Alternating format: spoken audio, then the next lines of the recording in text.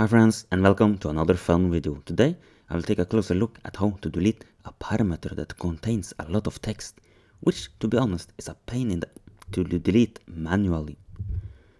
We have here the hovering title block created in our last video. First we tried to delete it, the text in the parameter. Not an easy task for sure, when the parameter contains such a large amount of words.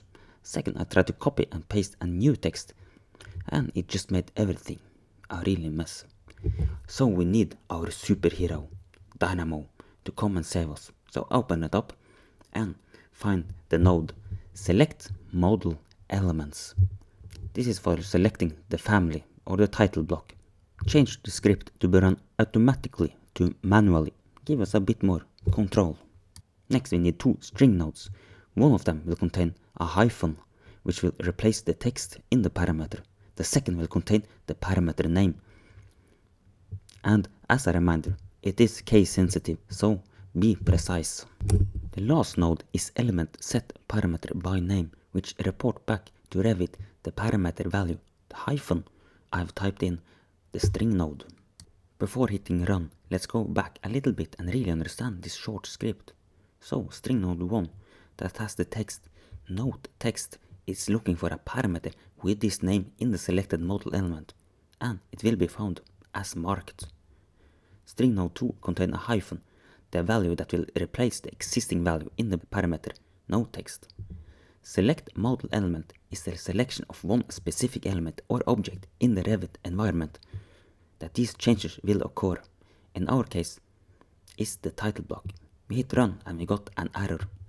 Of course, we need to select title block. Hit run again and the text is deleted. Next up is to make the script fast and easier to use with Dynamo Player. We save the script at our desktop with a nice name. When that is done, we go back to our legend and copy the text back into the text parameter so we can see if the Dynamo Player actually does work. Okay, so we open up Dynamo Player. I have added the desktop folder as the chosen location. So when searching for a Dynamo script, meaning every Dynamo script that is saved to the desktop folder will show in the list below.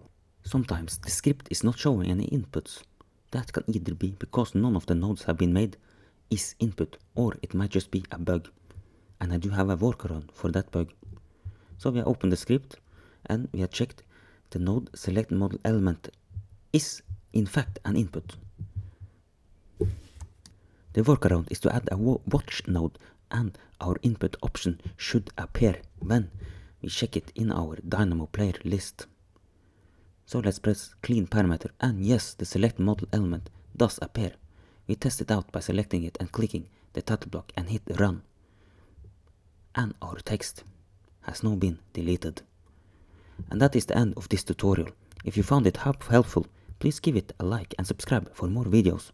Thanks for watching.